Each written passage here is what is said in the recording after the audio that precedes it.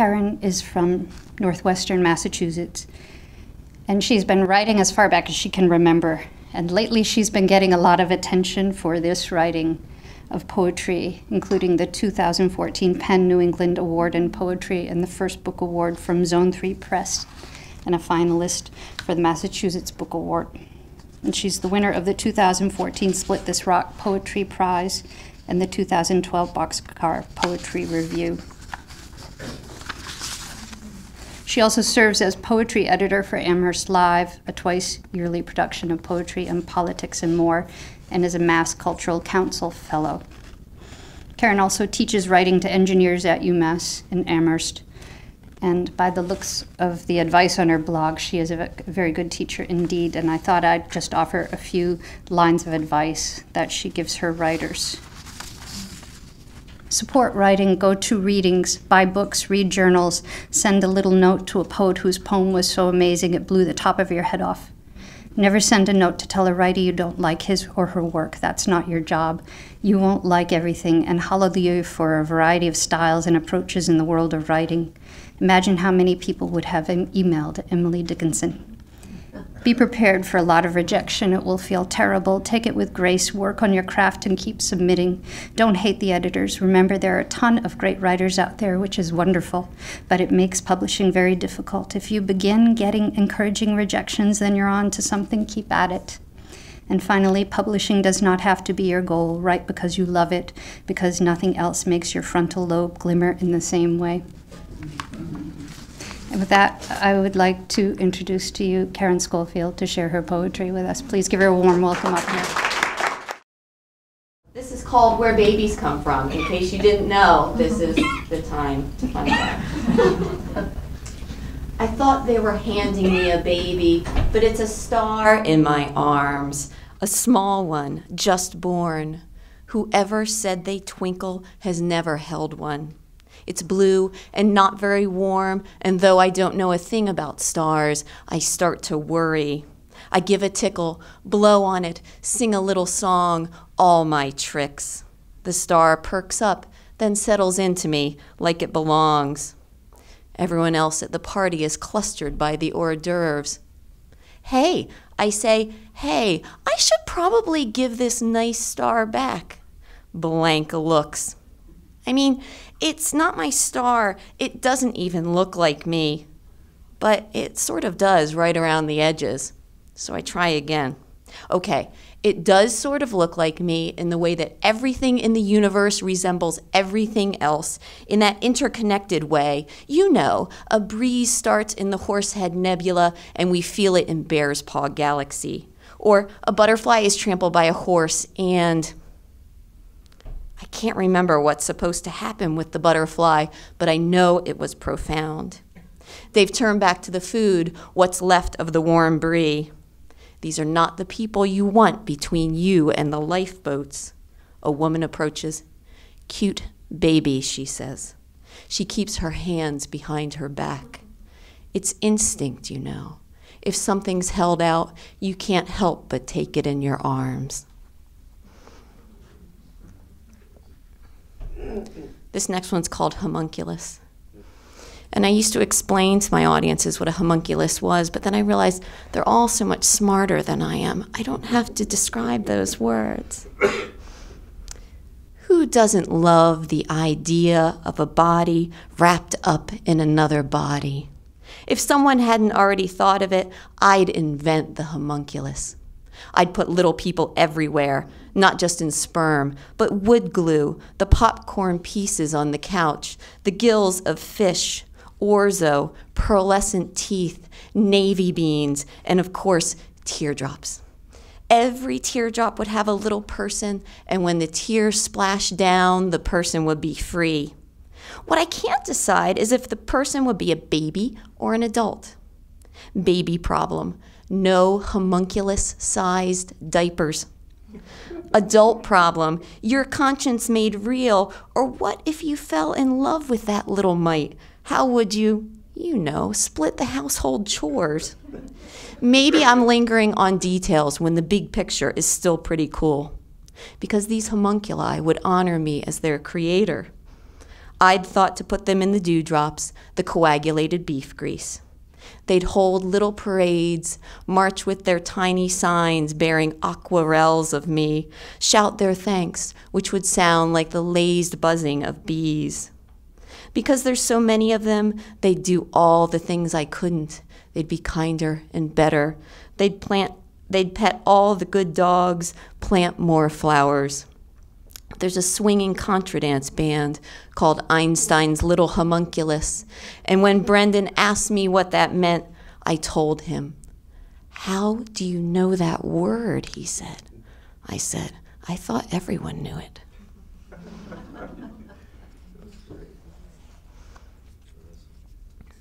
This is called Lost Mountain. I hate when I misplace entire geographical features. There was the oxbow. That's understandable. Its meandering ways. How easy to set it on the countertop or above the fridge and walk away, then think of it weeks later, all dried out. Blame my husband if I can, since he is forever depositing items on the mantel.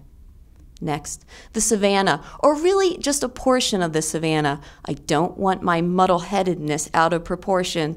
Yes, it was large enough for 2 lion prides and their prey, but it wasn't the whole thing.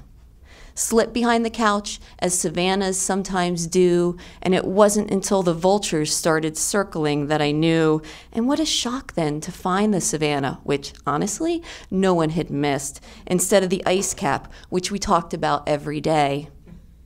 The salt flat was not my fault. And the hills, who can see them through the haze?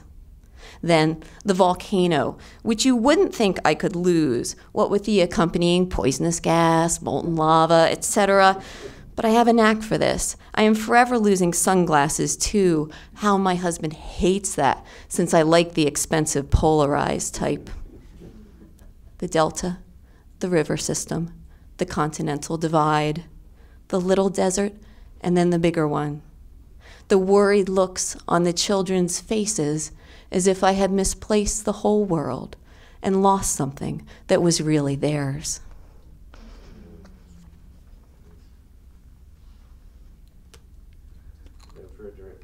I know, away from the mic.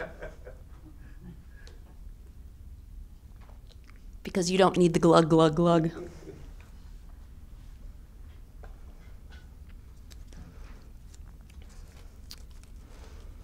This is called Rumors of Her Death Have Been Greatly Exaggerated. And this is probably the time to mention, because you're going to hear more of it in, well, another poem, is that I served in the military for 7 years, and I've been spending a lot more time, especially recently, writing about the moral ambiguity of the military. Mistake 1. Driving by 2 cemeteries when the kids are tired. Mistake 2. Saying only some people get buried. Where are the others? My son asks. So I have to explain cremation. I'm smart enough to leave out burials at sea, bodies never found, the yawn of earthquakes, missing children, teens on spring breaks that never end, bodies hidden, basements and old barns and attics. What war can do. Shells, mortar rounds, the terror of claymore mines. They're filled with old screws and nuts, metal scraps twisting through bodies until they embed deeply into trees, even rocks. Someone angry invented these, someone who lived in a junkyard. So I don't say this. All the while, I'm trying to change the subject, get them home. Look at the Christmas lights, the yellow car, the cement mixer. But where do you want your ashes, he says. Where is it that you love? He's crying. He's tapping my shoulder. I'm exclaiming over a stray dog. And do you think we'll get more snow? Wouldn't you love more snow, Walker? He's saying, when is Daddy going to die? Don't die before me. I have both hands on the wheel. I'm remarking over the stars. Help me look for the moon. I'm slowing for a stoplight that is red, red, red, red, red.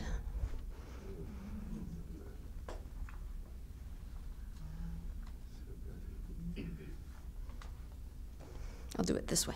A couple of poems not in the book. These are military. Do that one first. This one's called Double Arm Transplant, because modern medicine is amazing.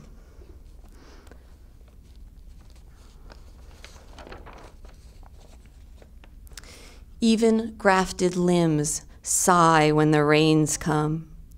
The hands, those twin divining rods, may tremble in the presence of an old love.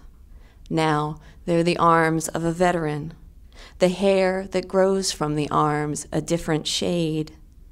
Since the transplant, he writes left-handed. He waits for the hands to reveal their previous life as farmer or electrician. By a piano, he pauses to see if the wrists rise to the music, if the knuckles love the baseball, if the fist curls in anger. Before, did he drum his fingers on the desk? Was the salute quite so crisp? On its own, the pinky angles to the teacup. It's the giver of these arms speaking whenever he debones a fish or juggles. Every time a tennis ball comes down, it sits in the palm for a moment, then rises again.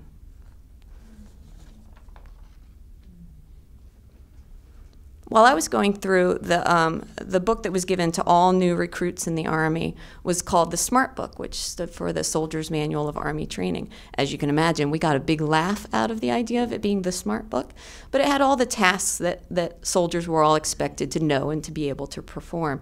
Now they call it something different. It's something like a warrior's handbook or something like that. But in my time, that's what it was called, and so I've written a bunch of poems from it.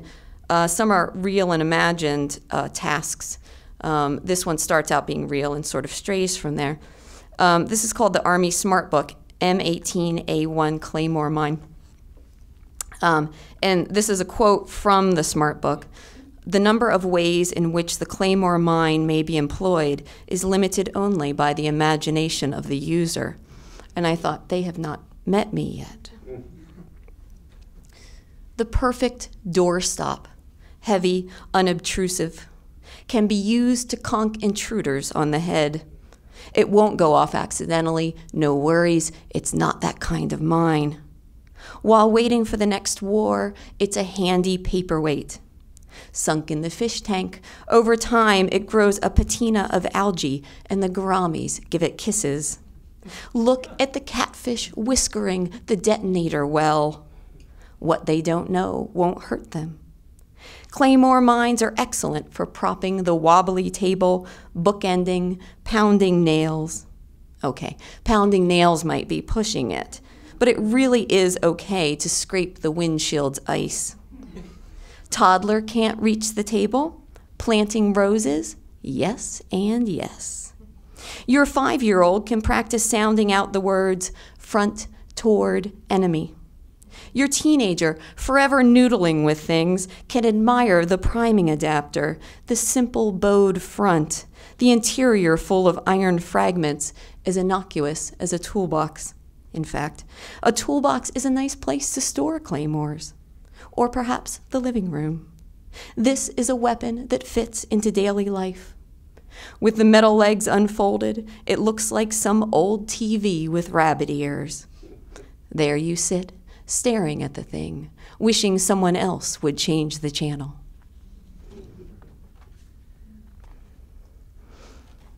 My last Army poem, and then I'll switch to a couple not Army poems.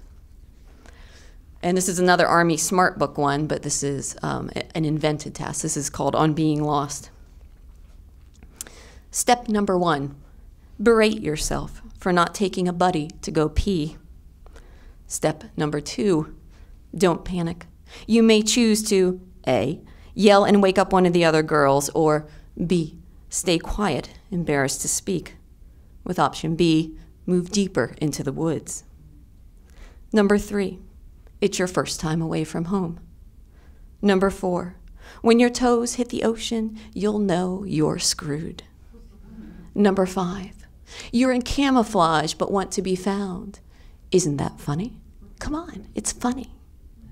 Step number 6, leaves at night feel like little hands. Number 7, that's a lot of little hands. Number 8, the enclave of tents should be at irregular spacings through the trees. Don't make it easy on the enemy. Number 9, or each other. Number 10, technically, you are all still children, but soldiers. Number 11, you can't drink or stay out past 2300, but you can shoot people. Number 12, did your parents sign the standard in loco parentis form? Number 13, loco also means crazy. Number 14, thank you, Spanish class. Number 15, where it says you can shoot people, that means people of the Army's choosing. Number 16, with no visual cues, subjects will wander in circles as small as 20 meters. Number 17, false dawn, caused by sunlight scattering off dust. Number 18, how it will make your heart sing. It will feel like first love, imagining the night gone.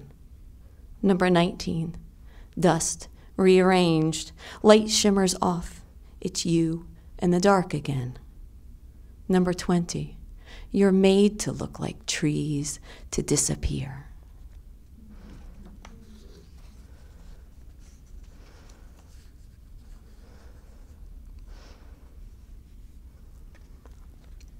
This next one's called chiromancy, which is the same thing as palmistry.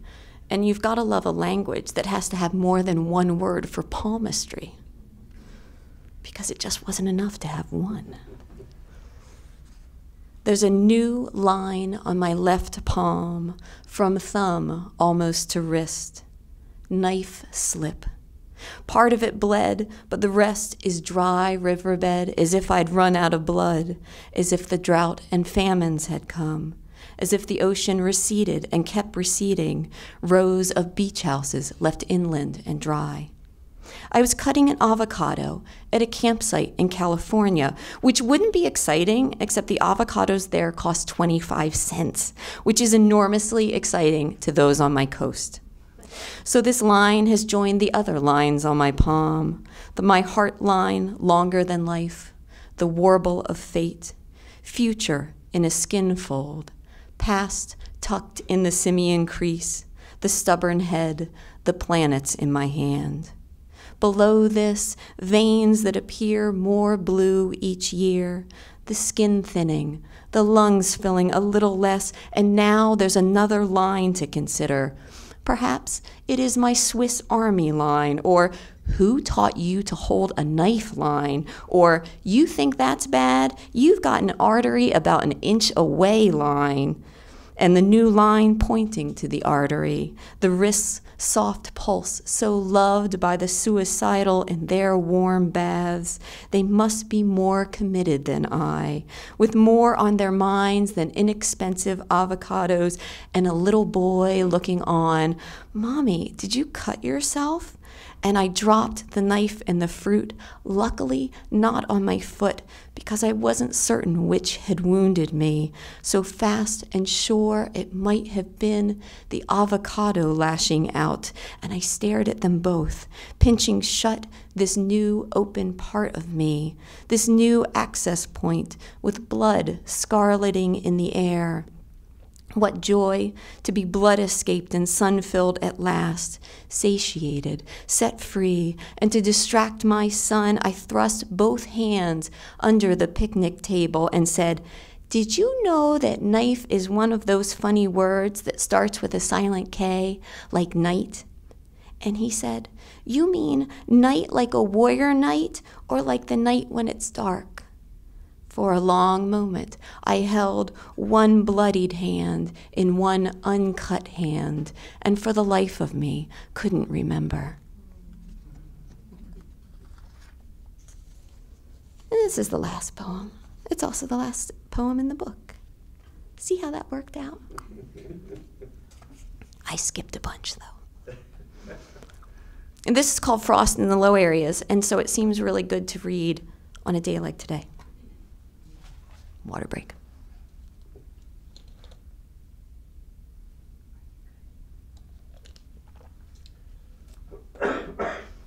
Oh, that is excellent water. Frost in the Low Areas.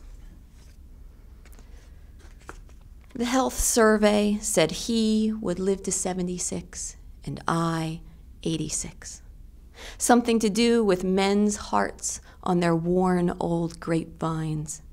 Something to do with their will to lay down and die. In the Westerns, how glad they were to give their lives away. Bad guy, if you can't shoot down a June bug's nostril, you don't stand much of a chance. Men, thinking they don't have to cut power to a bound-up saw blade.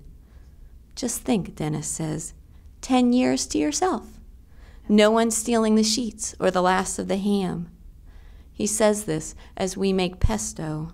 This is how we joke with each other. Ha ha, and then we kiss. Seriously, he says, imagine no more socks on the mantel. My arms, the sharp odor of garlic, basil, Parmesan cheese. Tonight, a frost the herbs won't survive. Twilight, we work the rose, frantic, our gentleness gone. Behind us, nothing but stems and their faint heat. Before us, the first crisp morning. Thank you.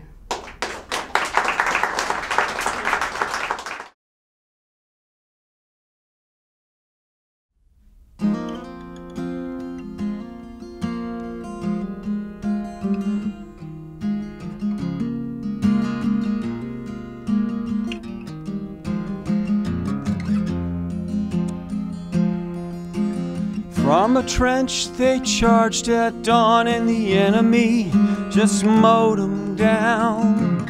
Love lost, buried under Verdun, where the willows weep and the thrushes dream. Poppies ponder peaceful scenes. Silence lays souls to rest, tucks them in to forget.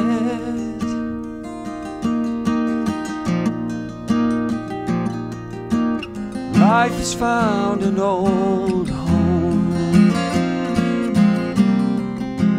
Life has found an old home. Life is coming home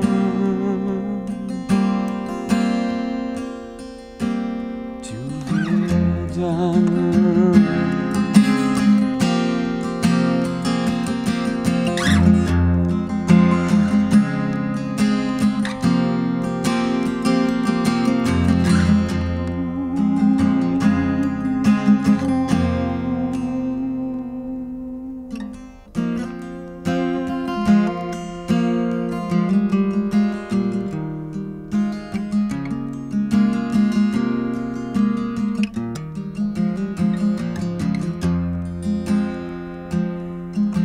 $100 years, maybe more, till fields of grass forget a war.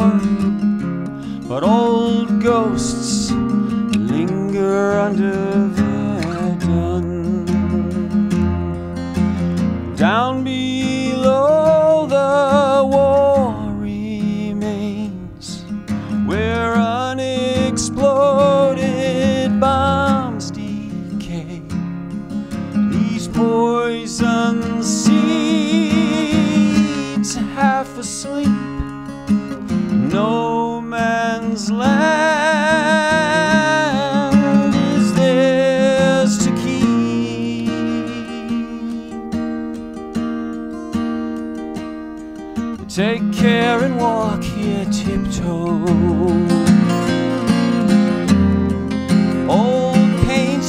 not woken.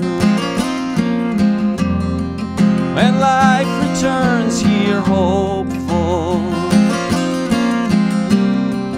yes, life is coming home to Verdun.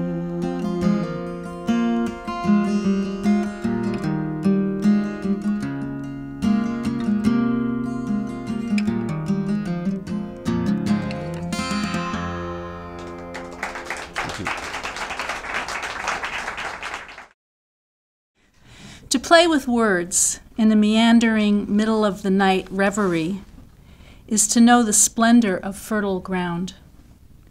While the censor sleeps and the inspector is off duty, words drift and flow in an uninhibited swirl, unencumbered, unfettered, agile as they search for their place somewhere.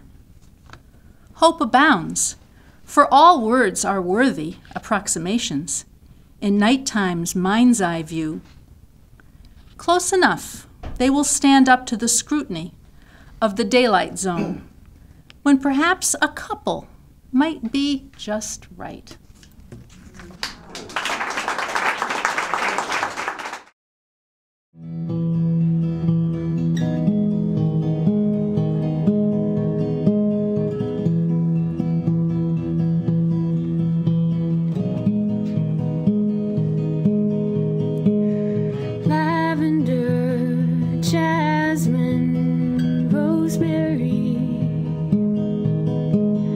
Peach and pear.